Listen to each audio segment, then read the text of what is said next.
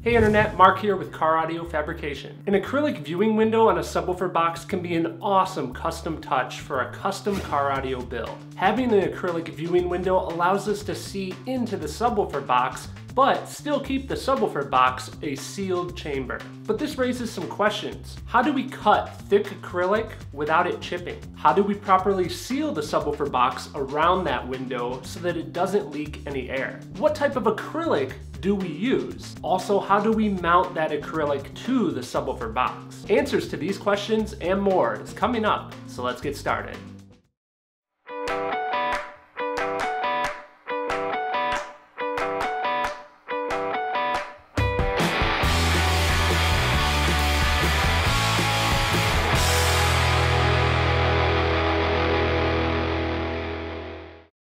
To start making an acrylic viewing window for my subwoofer box, I need a sheet of acrylic, the side panel of the subwoofer box, and a shape for the cutout. I'm going to start with cutting out the shape of the viewing window on the side of the subwoofer box. Now for this part of the process, you could always use a freehand cut hole using a jigsaw, but because I'm looking for a perfectly smooth shape, I'm using a smart template. I carefully mark its shape onto the side of the box and then use a jigsaw to rough cut that shape.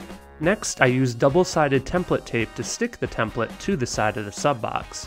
Over at the router table, I've loaded in a 1/2" flush trim bit.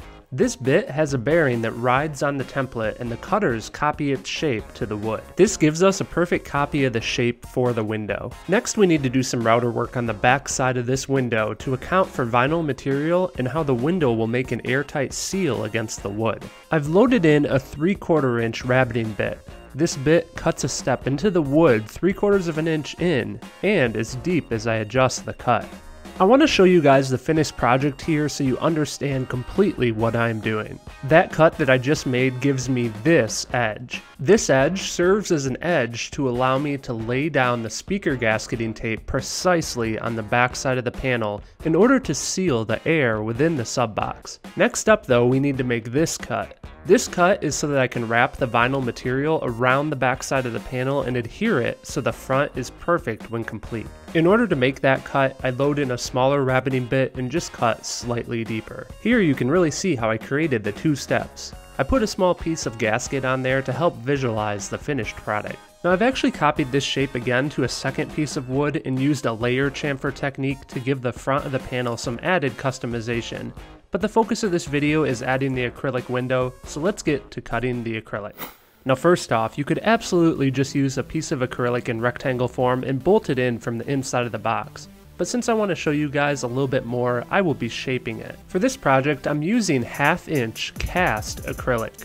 For smaller viewing windows like this, 1/2 inch is more than strong enough. But for much larger viewing windows, you would want to step it up to 3/4 inch thick. Also, take note that I said cast acrylic. Cast is much easier to work with and machine. Now I do want to point out cutting acrylic on the router is dangerous. To keep things safe, I'm going to first copy my shape to a piece of 3/4 inch MDF. You will see why in a second. Now since this shape will be my template for shaping the acrylic, I copy it to the acrylic. Now it is time to rough cut. For this, I'll be using a jigsaw with the proper blade for cutting acrylic. Picking the right blade is extremely important. Links to this tool and all the others used in this video is available down in the video description. Now that my acrylic piece is cut roughly to size, I need to stick my wood template to it. Here I'm using beefy 1-inch template tape. We definitely do not want the acrylic to shift during the router cutting process. Next, for safety, I'm sticking my router safety shield to the wood template. This gives me precise control of everything and always keeps my hands a safe distance from the blade. Now if you plan on cutting thick acrylic or aluminum, this is a must-own router bit kit.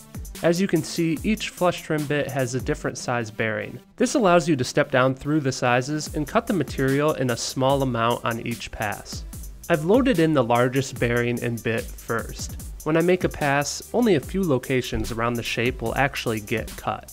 Next, I step down to the next bearing size and make another pass. I repeat this process several times, and this is time consuming, but it keeps things safe as you're only removing a small amount of material at a time.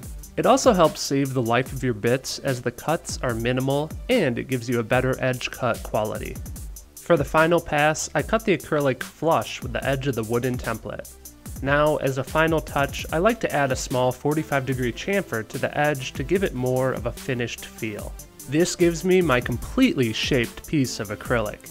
Again, the shaping is absolutely not required, but if you are working on a complicated subwoofer enclosure, you might have to do this process. Now let's move on to getting the acrylic mounted to the back side of the subwoofer box wall. I start with using a center punch to mark drill locations for my fasteners. Now I'm doing this in just the corners on my project because I'm only making this project in order to make this video to help you guys. If you were actually doing this in a subwoofer box, you would want fasteners every 2 to 3 inches. For drilling the holes, we want to use special acrylic drilling bits. Again, the link is down in the video description. To make sure that my holes are perfect, I'm using a drill press, but you could also use a hand drill and a steady hand. After drilling my holes, I'm using a countersink bit. This bit makes an angled cut and allows me to countersink fasteners that sit flush down into the acrylic. Now I need to mount threaded inserts into the wood. These threaded inserts add a metal thread to the wood, that way we can take the window on and off without needing to ruin the threaded holes. Once all of the threaded inserts are added, we can then test bolt the window into position. Now in the meantime, I've wrapped my panel with vinyl. If you were building a subwoofer box, you would now add the window wall to the box in complete assembly and then upholster that subwoofer box. To prepare the box for adding the window in, you would first add gasket tape around the step that we cut earlier.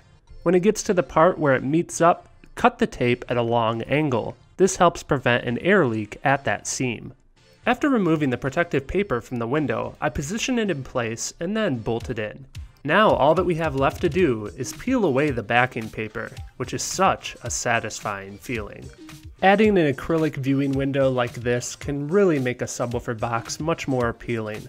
When done right, it will look perfect and never leak. If you enjoyed learning this process, I would really appreciate if you could take a quick second to just smash that like button and take the time to share this video with the car audio community. I also want to say a special thanks to all the guys on my Patreon page. These guys make small donations per video, which allowed me to purchase the expensive acrylic and some of the other materials used, which made it possible for me to create this video. Thank you again to everyone for watching. I now upload new videos every Monday focused on custom car audio, so be sure to subscribe to be updated when I upload new videos. A special thanks goes out to Brian, Emmanuel, Ali, EJ, Rory, Eddie, Truman, and Jerry, along with the rest of the Patreon support team. Thank you for your continued support.